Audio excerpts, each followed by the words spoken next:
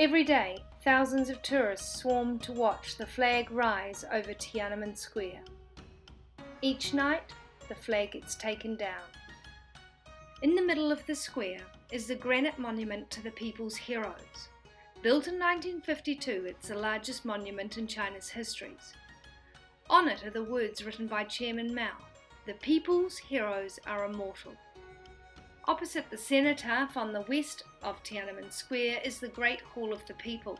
This building, built in 1959, is the site of China's National People's Congress meetings. Throughout the square there is a military presence. All bags are checked multiple times at security checkpoints. Safety is important. A panoramic view of the square. First we have the People's Hall, followed by the Tiananmen Tower, the north end of the square. This was built in 1417 during the Ming Dynasty.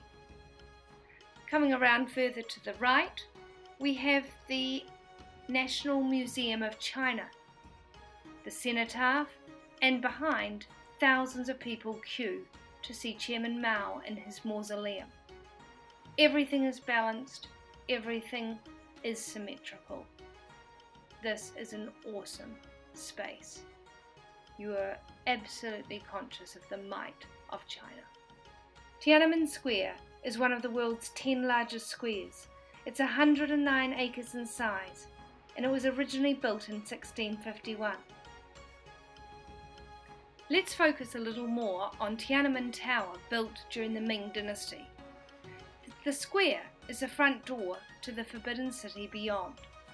The most important use of the square in the past was to declare in a big ceremony to the common people who would become the next emperor and empress. Until 1911, when the last feudal kingdom was over, no one could enter the tower except for the royal family and aristocrats.